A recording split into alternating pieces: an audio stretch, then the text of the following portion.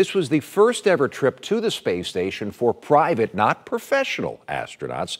Former NASA astronaut Michael Lopez Alegria, who now works for the Axiom Space Company, took up philanthropic daredevil Larry Connor, Israeli Air Force pilot Eitan Stibe, and Canadian philanthropist Mark Pathy. They all paid around $55 million each, we're told, for this ride. They've been on the space station for now over 2 weeks trying to get home, but they've been delayed due to high seas. News 6's Jerry Askin is live in the newsroom tonight getting ready for the undocking. Finally, Jerry. Eric, yes, finally, this really is a big deal. This crew is comprised of the first ever private astronaut set to return home tomorrow after a visit at the International Space Station.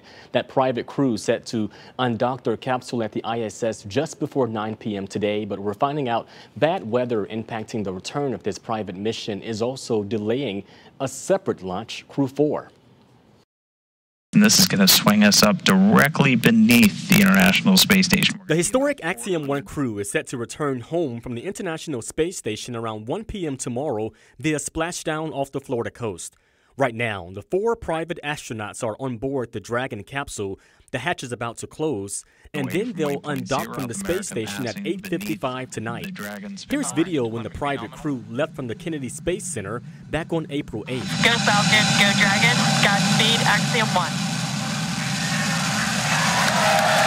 It's been an amazing experience. Former NASA astronaut Michael Lopez Alegria, Larry Connor from Ohio, Mark Pathy from Canada, and Eitan Stibe from Israel making history as the first private astronauts to the space station, joining other career professional astronauts who have worked in space since last fall.